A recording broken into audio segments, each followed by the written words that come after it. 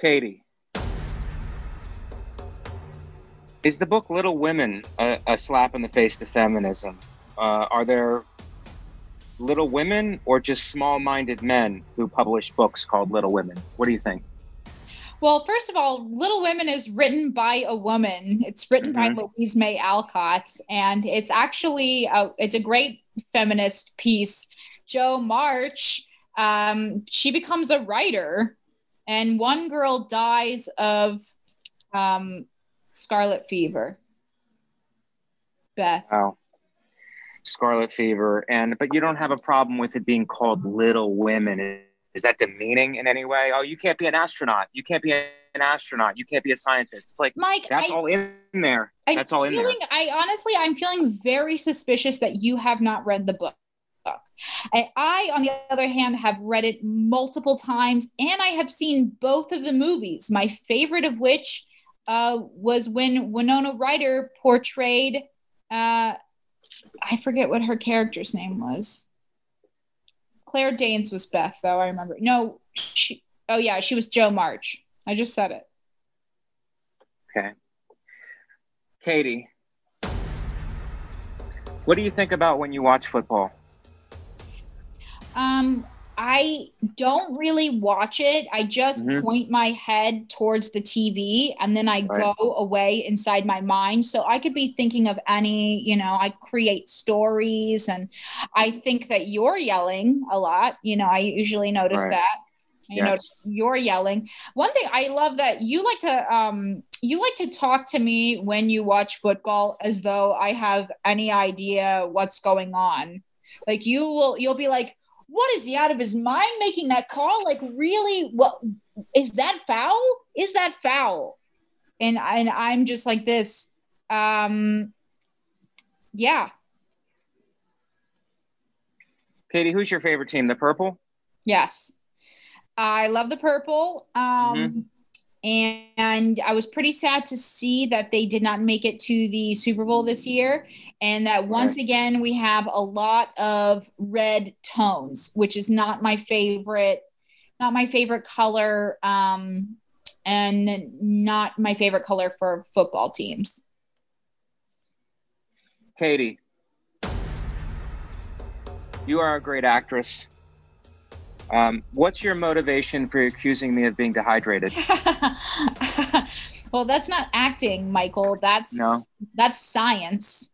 Oh, and that's actually, you run around over the summer. You went jogging when it was 80 degrees, and then you got a mysterious headache, and no one could figure out why.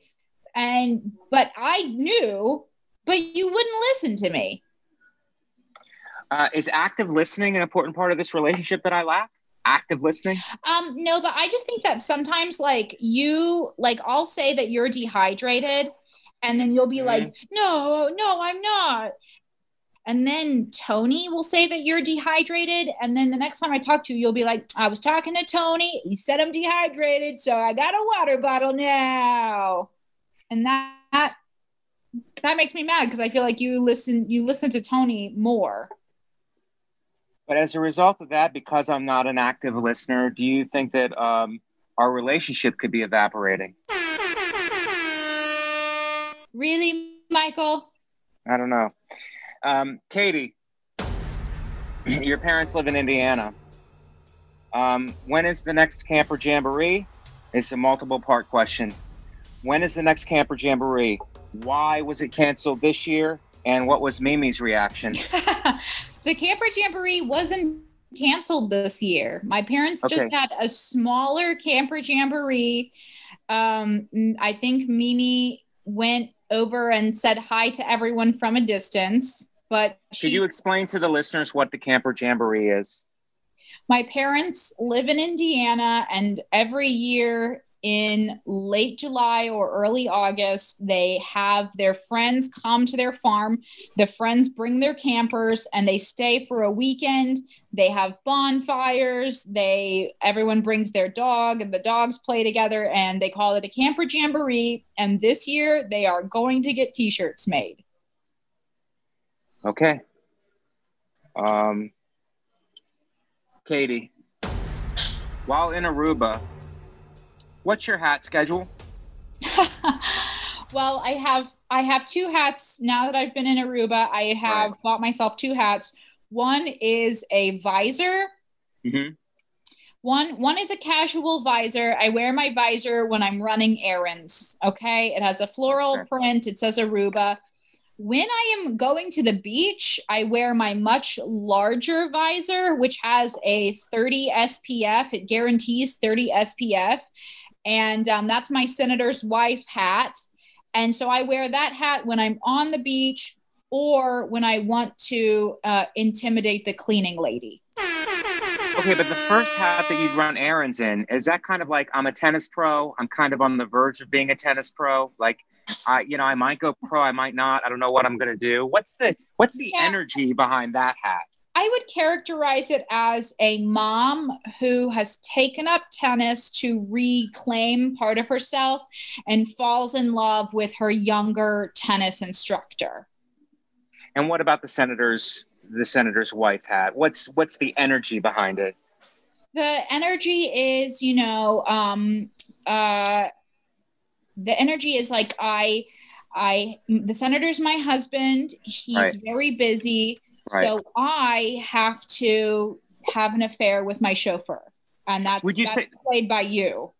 But would you say there's a certain amount of arrogance with that? Because I feel it when you're wearing the different hats. I feel the tennis pro energy with the first hat, and I feel the arrogance of being a senator's wife with the second hat. Your thoughts? I don't find, I think you're projecting that onto me because when I am a senator's wife, I don't feel that I'm arrogant. That's probably how other people perceive me because of my hat, because I'm making a statement with my hat. But I am a kind-hearted person who just wants to be given the same love and respect that I give the American people. A kind-hearted person that won't talk to a stranger in a gazebo. Your thoughts? I am the person that will talk to a stranger in the gazebo if they approach me.